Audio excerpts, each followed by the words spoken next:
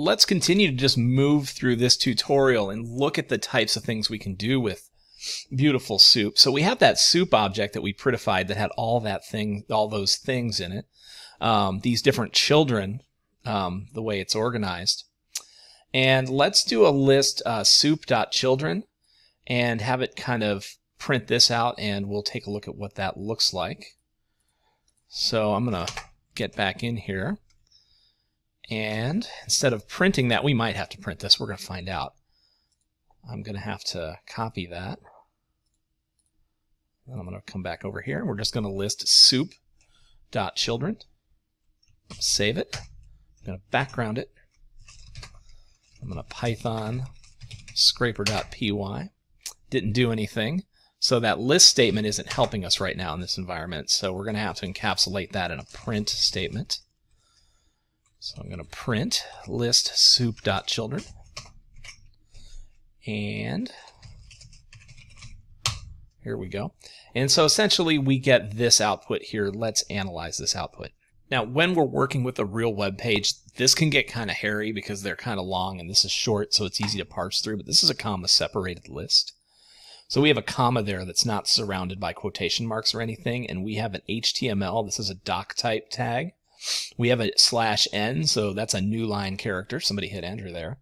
And then we have an HTML tag that contains all these other tags. You'll notice there's no comma between HTML and head. So the head tag is technically a child of the HTML tag. And it looks like the title is also a child of the head tag. But when we look at listing the children of soup directly, this HTML tag is the direct sort of child item. And in an array format, this would be array item 0, this would be array item 1, this would be array item 2.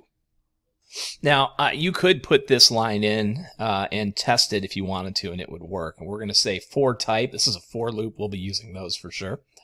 Type item for item in list. And if you're not familiar with Python for loops at this point, you need to do a little bit of research or ask me. And we'll get into for loops because you need to be able to loop through things in Python. But we're saying for item in this list here, which is soup.children. So for everything that we have there, what are the types essentially? And we can see the first one is a doc type tag.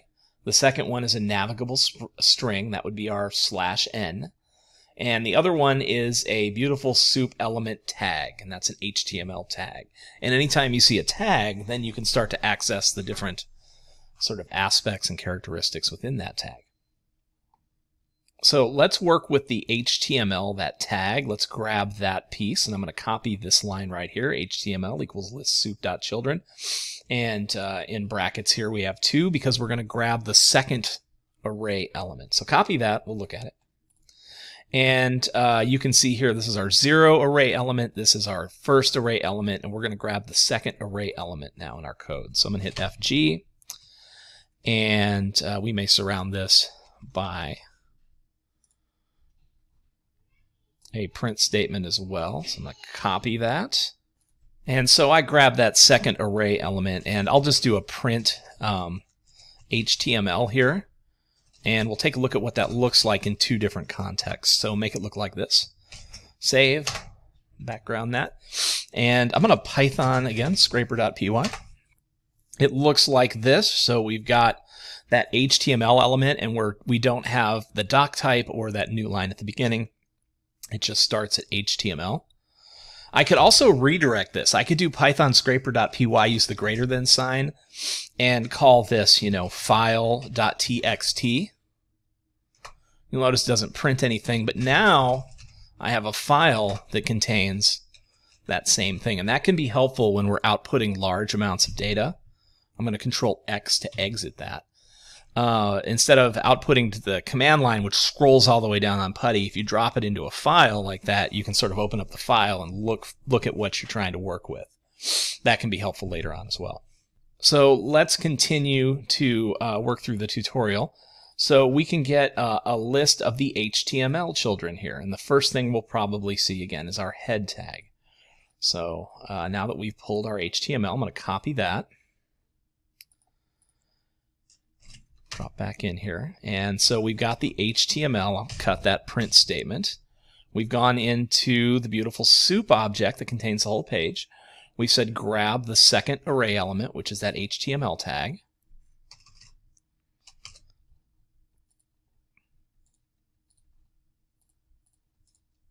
And now we're going to list HTML children, and I'll go ahead and I'll put like HTML. I'll create a variable here, HTML children equals list HTML children, and I can print that. Sort of doing this on the fly. And let's take a look at what we get when we do this. Save it. And I'll just Python scraper.py, and you can see here that when we print the children of the HTML tag, it now starts with the head tag. And inside of that we have a title tag, right? Which closes off our head tag here. So here's one child element that has a child inside of it. We have another navigable string here. We could get the types of each one of these. We have a body tag that goes on for a while, and that body tag contains a tag, P, that's a child of body. So hopefully you can kind of see how those relationships and how that kind of works. So if we want to move forward and we want to access this body tag and start to extract data from that, we have to ask ourselves, this is an array, what element is it? So this is array element 0. This is array element 1. This is array element 2. And the body is array element 3. So we could do this by hand at this point, or we could just grab this. So I'm going to copy this, and there's our array element 3. And so now we've got our body tag right now. And I could do body, I'll put children equals, we can do the same thing, list body dot children, and we can kind of see what's inside of there. And I'd have to print again body children to see it in this context. So stop and make it look like that. Pretty sure that's right. We're going to find out. Oh, yeah, that should be good. Should get all of them. Okay.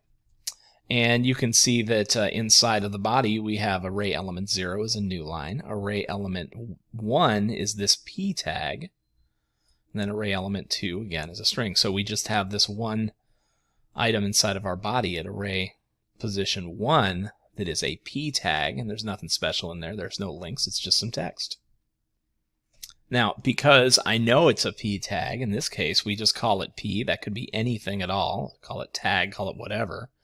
And we could access that array element 1 here, and we could do a p.getText, and it would print the text in that tag. Let's just do that real quick. Let's grab that first element in the array and then do a get_text on it. So here it comes. So I'll get rid of this. I called mine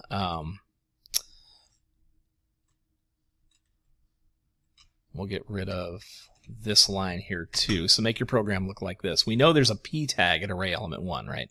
So we're going to do a list body.children after getting to the body. And then we can go text, I'll call it anything you want really. P_text equals p.getText. I believe it looks like that, right? So that first element is a P tag. I'm going to create a variable here. We're going to do a text extraction, and I'll print P text. Just like that. So make your program look like that. Let's see if it works.